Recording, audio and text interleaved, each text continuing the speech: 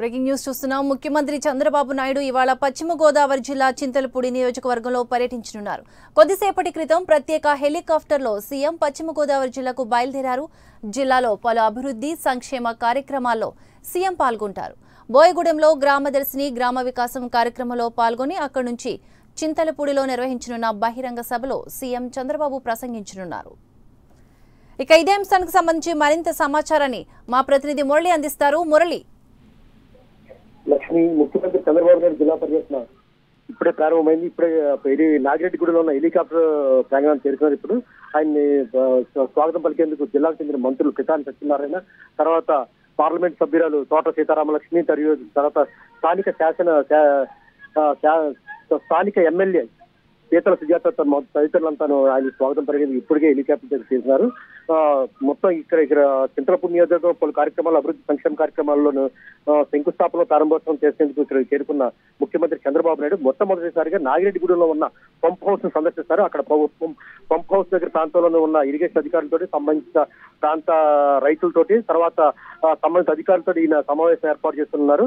ఈ నాగిరెడ్డిగూడెం డ్యామ్ ద్వారా ఇక్కడ నీటి పంపిణీ చేసేందుకు తగిన ఏర్పాట్లు చేసే విధంగా ఈయన పర్యటన సాగుతుంది. అనంతరం ఈ ఫాతిమా నగర్ లో ఉన్న రక్షిత మంచినీటి పథకాన్ని కూడా ఈయన ముఖ్యమంత్రి చంద్రబాబు నాయుడు ప్రారంభిస్తారు.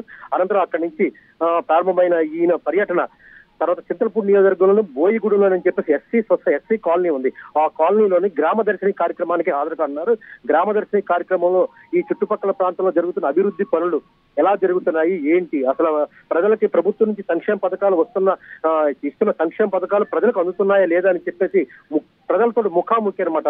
నేరుగా వాళ్ళని అడిగి ఏం జరుగుతుంది, ఇక్కడ ఏం జరుగుతుంది, మీకు ఏ పథకాలు అందుతున్నాయి, పెన్షన్ అందుతుందా, లేకపోతే ఇతర కార్యక్రమాలు పూర్తిగా అందుతున్నా అని చెప్పి ముఖ్యమంత్రి స్వయంగా ప్రజలతో ముఖాముఖి కార్యక్రమం ఏర్పాటు చేస్తున్నారు.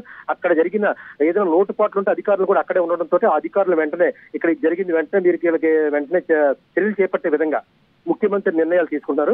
గతంలో పశ్చిమ గోదావరి జిల్లాలో జరిగిన గ్రామదర్శిని కార్యక్రమం చాలా స్పందన వచ్చిందనమాట. గతంలోనూ ఆయన అక్కడికక్కడే బాధితులకి ఆర్థిక సహాయం అందించడం కానీ, లేకపోతే ఉద్యోగం కోల్పోయిన వారికి ఉద్యోగం కల్పించడంలో కానీ, ఇల్లు లేని వారికి ఇల్లు కల్పించడంలో కానీ ఇలాంటి కార్యక్రమాలు అప్పటికప్పుడే నిర్ణయాలు తీసుకోవడంతో ఆ కార్యక్రమం పూర్తిగా సక్సెస్ అయింది. ఆ నేపథ్యంలో ఇక్కడ కూడా అదే విధంగా సక్సెస్ చేసే విధంగా పార్టీ నేతలు, అధికార యంత్రాంగం పూర్తి స్థాయిలో సన్నద్ధంగా ఉంది.